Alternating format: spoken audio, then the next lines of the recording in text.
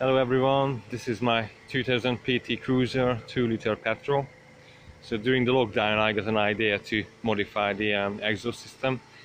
I really like the straight pipe sound, but I don't want it to upset the neighborhood. So you can buy this cutout valve, what you can install somewhere in the exhaust system so you can open it or close it. And I really like that idea because sometimes it's 2 o'clock in the morning when I got home from gig and I don't want to upset the neighborhood. So I found a cheaper solution and I sorted out for myself. It cost me about 20 quid, 25 quid. So I just want to show you how it sounds. So the engine is already running.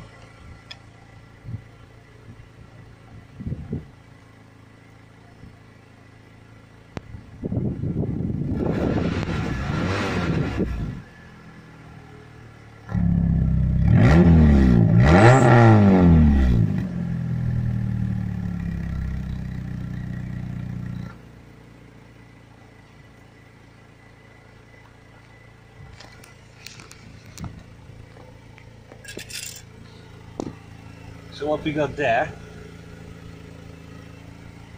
is a manifold, inlet manifold from a Mazda, something small car. It's from eBay, 3 quid. So when I open the valve, everything coming out from there, it is closed using the original bag box. From the inside,